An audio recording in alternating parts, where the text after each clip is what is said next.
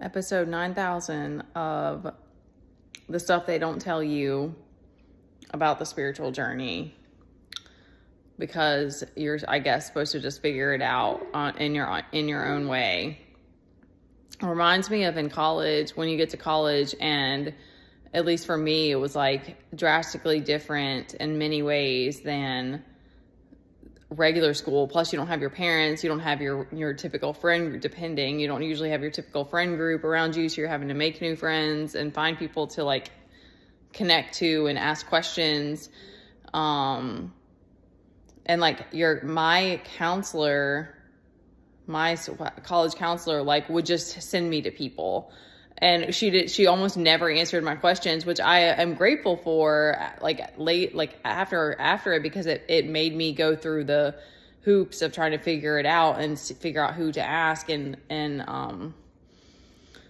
So then the spiritual journey is about learning how to go within, to get your answer, to go to God, to source, to have your questions answered. But then another part of it is that kind of like you're like, your life gets harder and harder and harder. So you're like, okay, I have to start healing. I have to make changes. And then you think like, that's going to make your life easier, or like, but really it's so that you can be a way shower and show the way for others. And it's to be able to elevate. So it's like, it's crazy, because it's like, it's only when you're going through like rough, it's not only, but it's mostly when you're going through rough patches that it's just crazy.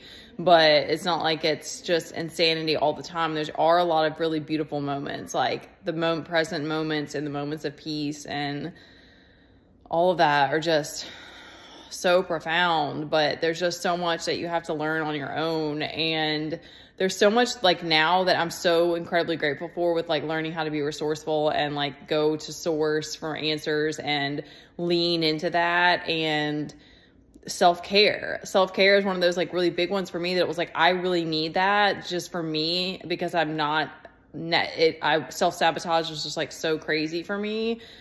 And I don't know what it's like for others, but I guess it's just a journey. That's just the thing, you keep learning how to take better care of yourself. But then it's because for you to fill your own cup, you have to do that. And then to actually like pour into others from a full cup. And then when you're going through people mentally, like you know the difference, because you know if you know how to calm your mind, then when other thoughts or things are coming in that are trying to drag you down, you're like, this isn't mine. And so that's where the self-care comes in, because it's like when those moments happen, they want to take you to your knees. You're like, okay, I can just come back to my breath, or do this or do that. It's not like easy per se, but it gives you that tool to use to cope.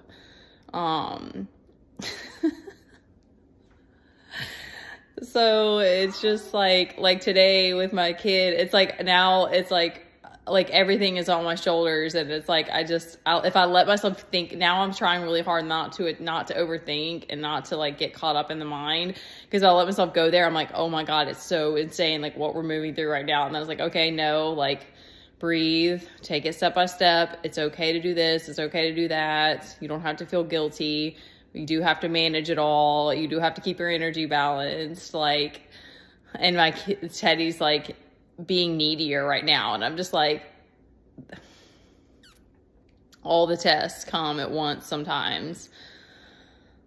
But that's the beauty of self-care, is that coming back to your breath, doing meditation, taking time for yourself, like whatever that is for you, yoga. There's all kinds of things that can really calm your nervous system and give you that reprieve. Laughter, talking to the right people, like there's just all kinds of things that can pull you out of that mental space and drop you back into your body.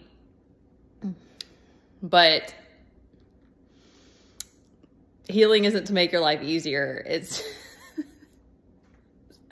It is to heal and all of that. But then, because it's truly like you have this true self and you have this vision and this manifestation, you're continuing to manifest. So then you're manifesting from the heart. So I don't know. That was this mind blowing for me. I think just because for me, it's always going to be this crazy juggling act as a single parent. Like trying to do it all on my own. And so that just is I'm constantly in that space of like how to best manage my time, and which I'm not an expert at by any means. Lots of growth there, but I'm just making the point that like sometimes you think it's going to be like smooth sailing or something, but then you just learn to adapt to the chaos and the upheavals better. Like you can just let go. You have a higher understanding of like, this is what happens and it's just a part of life. And once you have that, you're not attached to it and you know that you're okay on your own. If you're continually filling your cup, then you can handle those blows better. But it also is, it's just crazy. People don't talk about this stuff, and I don't know why. Please do what you need to do to keep yourself sane, you know, like with accepting that we're like delusional, you know what I mean? Yeah.